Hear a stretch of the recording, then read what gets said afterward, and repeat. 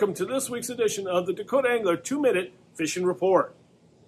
Well, first off, before we get started with the report, I want to make sure, I hope all of you had a great 4th of July holiday. I know we did. The main thing is hopefully all of you still have your digits, if you know what I mean. So again, hopefully you had a great, safe holiday weekend. We had a little bit of weather across the northern part of the state, and that impacted the number of people that were able to get out this weekend, but it really didn't affect the number of nice quality walleyes that were caught over the weekend, to say the least. The lakes up in the northeastern part of the state that produced walleyes included Bitter and Waubay, and those are the two main ones, as you would expect. And then Indian Springs, Lynn, North Rush, Hazelton, Dry Lake by Clark, also Big Stone, Opitz, Goose, Pius, as well as Reeds produced a few walleyes this past week as well. Down in the southeastern part of the state, the lakes that produce walleyes are the usual suspects, as again you would come to expect. Dry Lake by Willow Lake, Thompson, Ponset, Whitewood, also a few being caught at Henry, East Oakwood, we haven't mentioned that in a long time. Sinai, 81 Ponds, Vermilion, Island, and then also Twin. And remember, Twin is the trophy lake.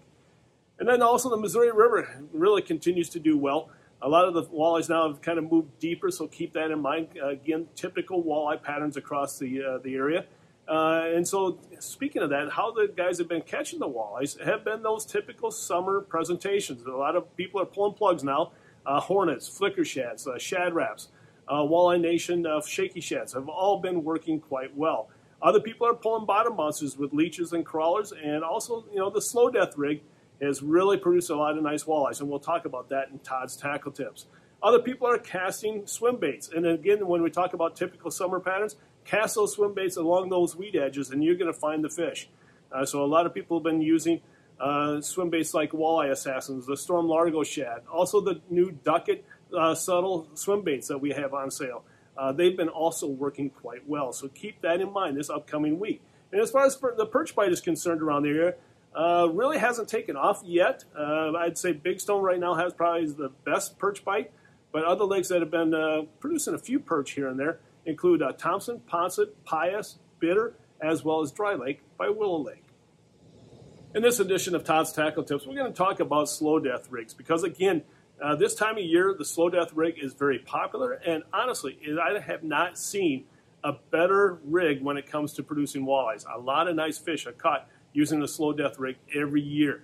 The slow death rig, there's nothing really special about it. It's a bent hook. It first came out by Mustad, but there's a number of other companies that have hooks that are very similar to that. There's a number of different companies that have different types of rigs. So slow death rigs can be a plain hook. It can also have a bead on it. Some of them will put a float on it, such as JB. Other companies will also put other types of blades on it, whether or not it'll be a small Colorado blade, or others may put a small propeller blade or a prop blade on that. Others will put a new blade on there, and we have that there. The Montana blade by JB has been working very well at the same time. So again, no matter what slow death rig you choose, again, it has been very lethal for the walleyes this past, this past week or this summer, and also in the previous years.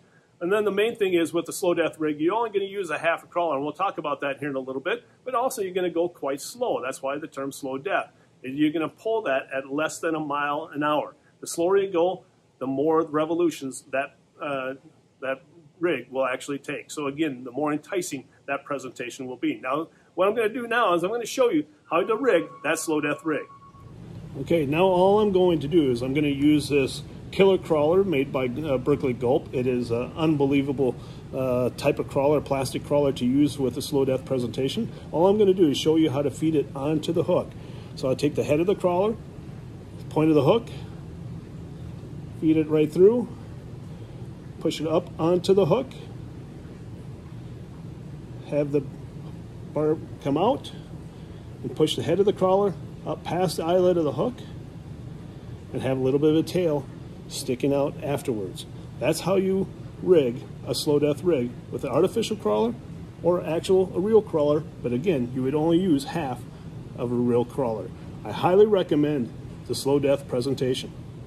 Well, as you just saw, it's pretty easy to rig a slow death rig. No different than any spinner rig or anything like that. But again, the presentation of the slow death rig makes it really irresistible for a lot of the walleyes around the area. So if you don't know a lot about the slow death rig, stop on by, Check them out. We have all the great selection of rigs right behind me, right here at the store. And if you can't make it to the store, check us out on the web at dakotaangler.com. And also, before I leave, I want to make sure you understand this one right here, the Maximile blade, has been also a very popular type of presentation to use with slow death. So again, a number of different ways. The whole key is making sure you rig it up properly. Give it a shot.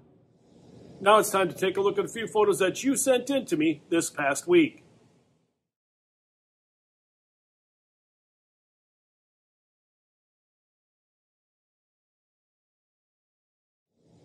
And remember, folks, if you'd like your photo included in next week's version of the 2-Minute Fishing Report, please send it to me. Send it to Todd at dakotaangler.com or post it to our Facebook wall. And before I end this week's report, I want to ask a little favor of you. Next time you're here at the store, and if you watch this report, please let me know how you enjoy it and how we can make it better. Because honestly, if it wasn't for you, we probably wouldn't be doing this report. So again, your feedback would be much appreciated. Well, folks, that's this week's version of the 2-Minute Fishing Report for Dakota Angler. I'm the owner, Todd Heitkamp, and as we say around here, fish on! We'll see you next week, and again, thanks for watching. Stay healthy, and folks, please stay safe.